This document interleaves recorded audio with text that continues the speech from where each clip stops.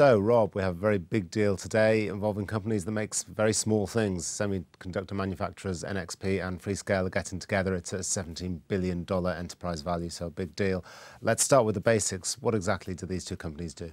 NXP was the semiconductor manufacturing division of Philips, the European electronics manufacturer, whereas Freescale was the semiconductor manufacturing division of Motorola, the US cell phone company.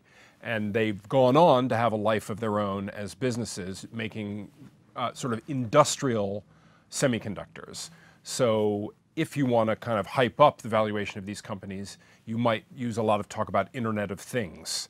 If you wanted to just plainly describe what they do, they make the chip that controls the computer in your car or in your washing machine, say. So let's describe them as companies that make chips for your washing machines or cars. Right. Basic business. Is it a good time for these two to be getting together? Does the deal make sense? Well, a little bit of history is very helpful here. So both of these companies were bought out by private equity firms in 2006.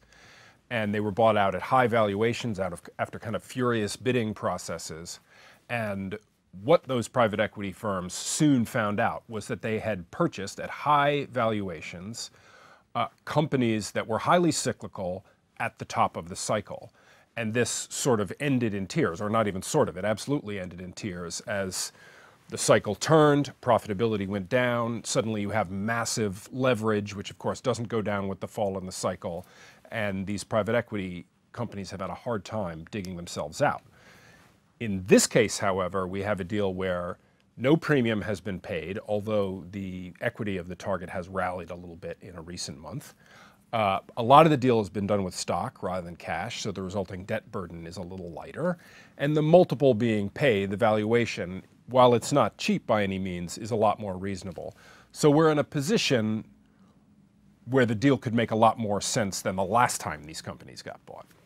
But finally, is there any cost savings out of this, something the companies can control? So they're aiming for $500 million in savings in the combined operating expenses of the two companies, and that's significant.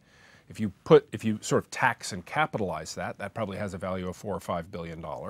That's pretty significant next to the deal size of $16, $17 billion. The real question, though, the hard question, is where we are in the economic cycle.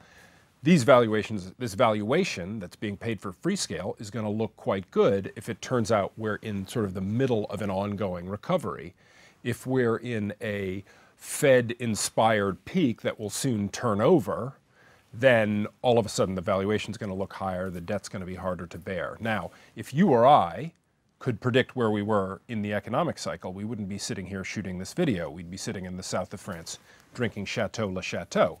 So it's very hard to say, but in any deal involving cyclical companies, investors have to have a think about where the economy is.